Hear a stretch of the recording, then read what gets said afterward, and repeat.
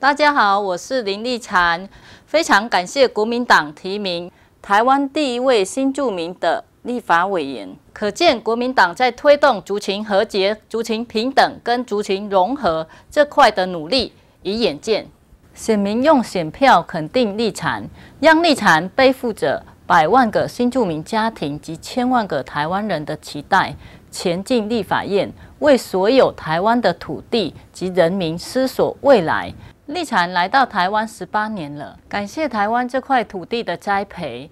爱台湾是身为台湾人的我应该尽的义务甲权利。台湾号称是个移民的社会，新住民姐妹努力在台湾落地生根，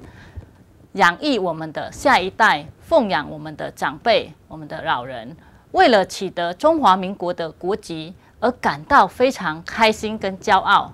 为上基本的学台语、国语、客话，一步一脚印，一直读到博士班。我们也看到，美国就是接纳并立法平等对待多元种族的海外移民而强大。丽嬋的问政理念是：新住民、新二代是台湾社会重要的人力资本，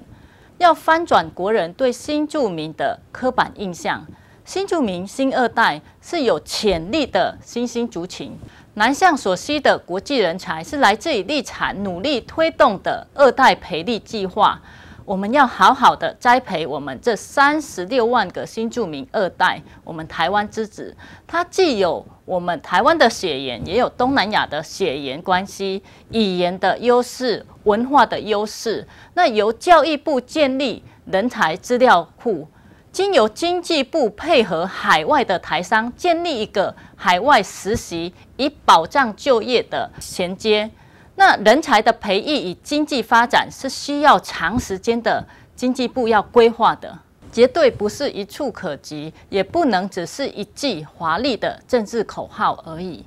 新南向政策是新政府的大战略，政府不能空洞，要有具体。那我们娘家经济跟娘家外交是我们要思索的。丽嬋认为，新南向政策应从本国做起，不能使劲求远。新南向政策如果要成功，两岸的稳定是非常重要的前提。西进、南进，我觉得我们不能在里面2选1。如果太政治化了，我们的新南向政策会遭受到很多的困难。中方绝对会利用亚投行、一带一路这些政治的工具来围堵台湾的南向发展。丽嬋认为，新南向政策应该从本国做起，新住民、新二代，还有我们60万个移工，好好的善待这些族群、这些人，那就是我们台湾南进的本钱啊。同理，新政府若要稳健的维持两岸关系，善待陆配陆生，就是我们促进两岸民间交流的最佳开端。不能使劲求远，本末倒置。我们不以把陆配当成敌人，陆外配都是我们台湾的媳妇，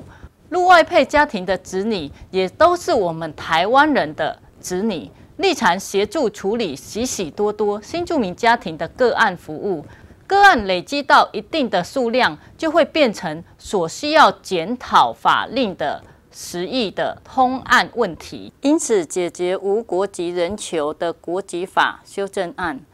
从两岸人民关系条例修正案，身份证取得6年改4年的推动，族群平等法的推动，新2代人才的培育与人才资料库的建立，推动娘家经济与娘家外交，稳定两岸关系与推动南向政策都应同时并行，为东南亚台商与大陆的台商培育国家的2代人才。丽嬋真心的期待协助台湾走出失落的20年，从经济的困难。丽嬋反对战争，只求国家安定及经济发展，人民安居乐业。立法院永远是国家进步的关键力量，是社会繁荣、民生乐利的重要推手。让我们倾听人民的心声，让民主的光芒照亮台湾每一个角落，更让全世界看见台湾。